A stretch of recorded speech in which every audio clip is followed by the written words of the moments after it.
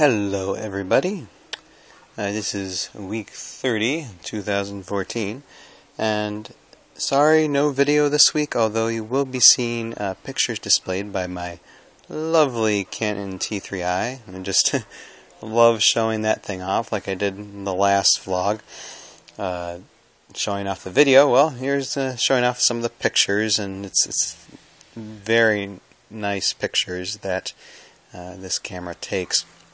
So, while those pictures are rolling, I'm going to tell you what's going on this week.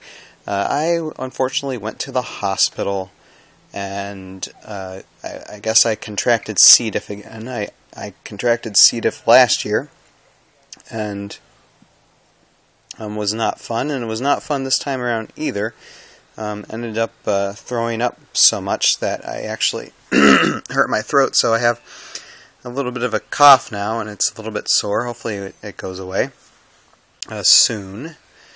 But so that was it. I was basically in the hospital for half the week, and unfortunately this week I wanted to start with getting done getting started the short film for a project that I'll be doing the next coming week, and wasn't able to do it. I had to cancel it, so hopefully we'll be able to do that again sometime and get this short film completed.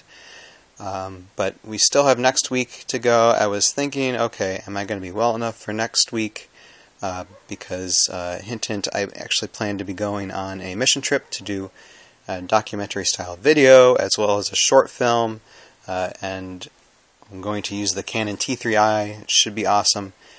But I was thinking, am I going to be well enough for this or not? And nearly called the person in charge, telling them, okay, I don't think I'll be able to do everything. And I was basically going to just quit on the short film. But then I realized, you know what? I did it last year in pain.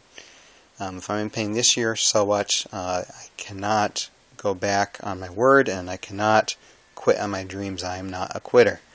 So I am going to go ahead with everything, and we'll just see how it all goes. So it's something to look forward to next week.